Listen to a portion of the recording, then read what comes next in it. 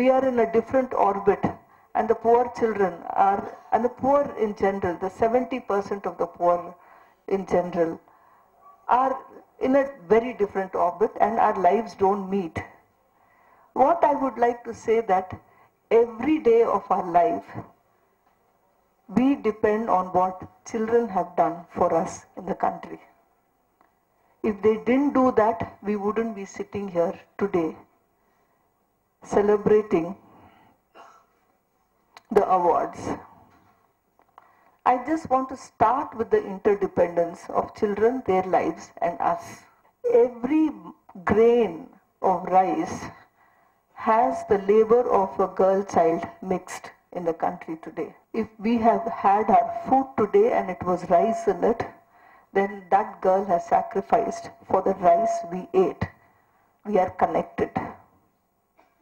The vegetables we eat are plucked, dug out from earth by children in the country today.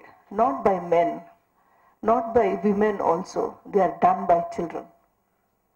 The food we eat, we owe to the children in the country. The clothes we wear, again, the cotton that we wear, most of it, almost 70% of the cotton is produced with the labor of children.